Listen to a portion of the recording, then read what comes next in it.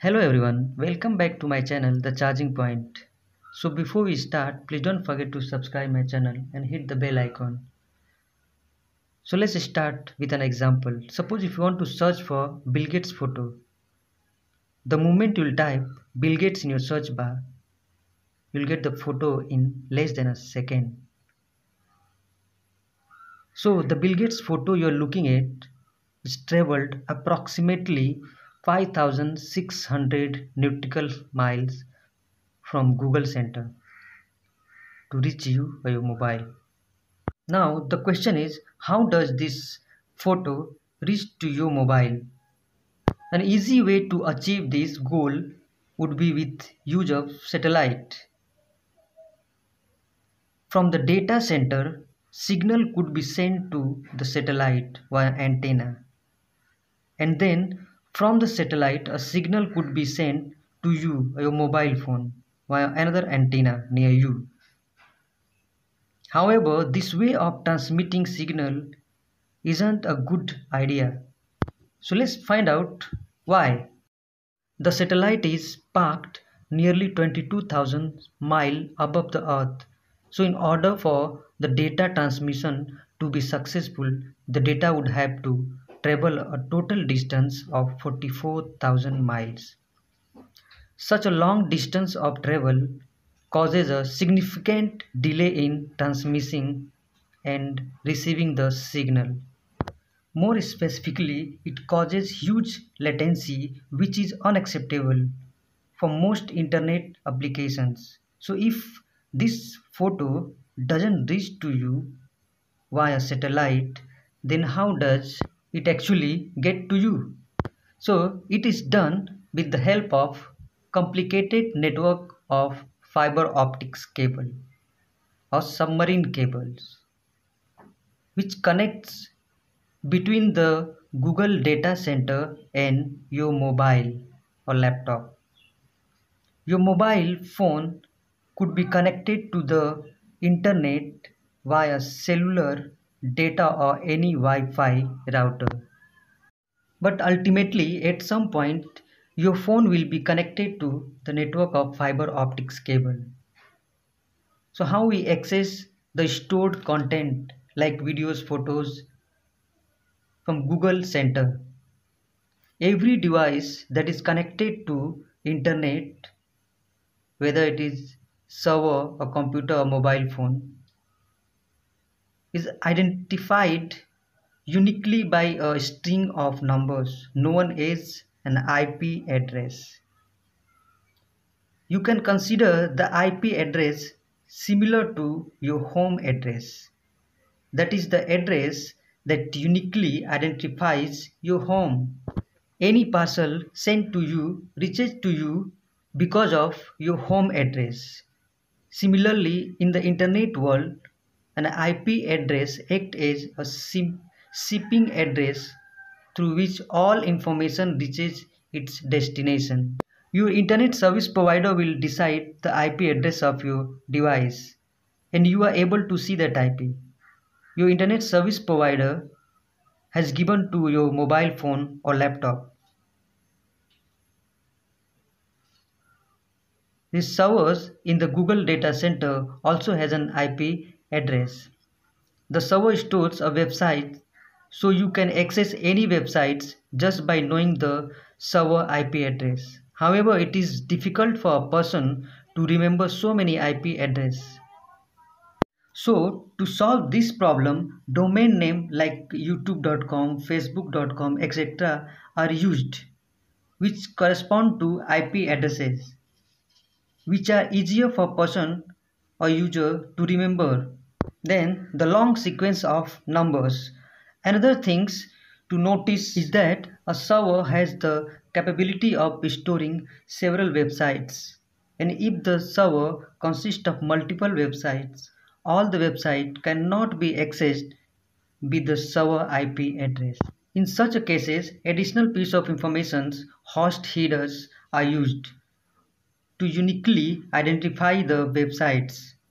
However, for the websites like youtube.com or facebook.com, the entire data center infrastructure will be dedicated to the storage of the particular website.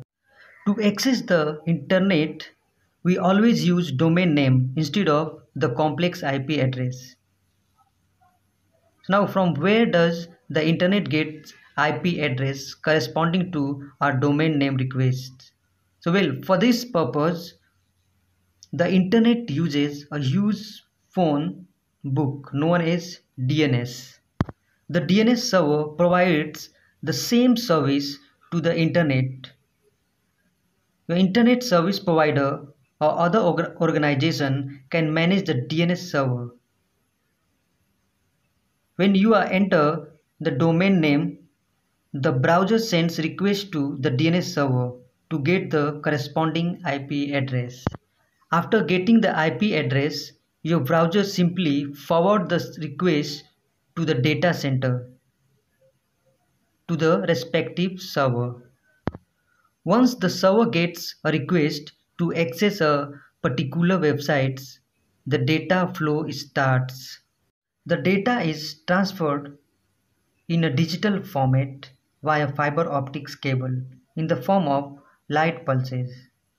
These light pulses sometimes have to travel thousands of miles via the optical cable to reach their destination. The laying of the fiber optics cable is done with the help of a ship.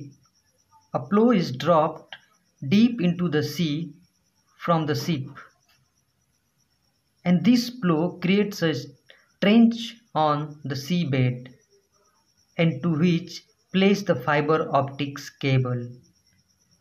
In fact, this complex fiber network is the backbone of internet. These fiber optical cables carrying the light are stretched across the seabed to your doorstep, where they are connected to a router.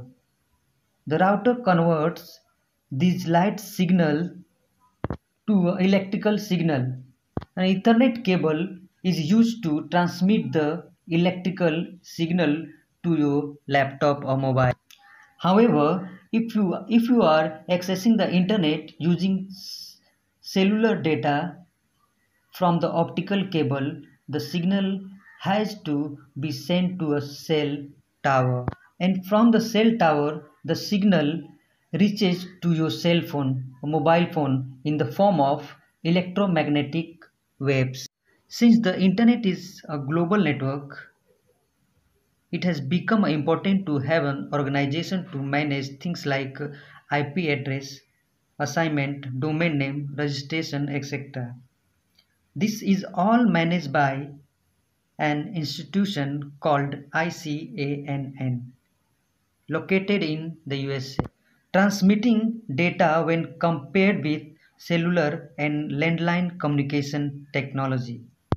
For an example, let's say this video you are watching from the Google data center is sent to you in the form of huge collection of zeros and ones. What makes the data transfer in the internet efficient is the way in which these zeros and ones are chopped up into small chunks known as pockets and transmitted to each pocket consists of 6 bits. Along with the bits of the videos, each pocket also consists of the sequence number and the IP addresses of the server and your phone. With this information, the pockets are routed towards your phone. And it's not necessary that all the pockets are routed through the same path, and each pocket independently takes the best route available at that time. Upon reaching your phone, the pockets are reassembled according to their sequence number. If it is the case that any pocket fails to reach to your phone, an acknowledgement is sent from your phone to resend the lost pockets. Now compare this with a postal network with a good infrastructure, but the customer don't follow the basic rules regarding the destination. addresses. In this scenario, letters won't be able to reach to your correct destination. Similarly, in the internet, we use something called protocols for the management of this complex flow of data. So thank you so much for watching.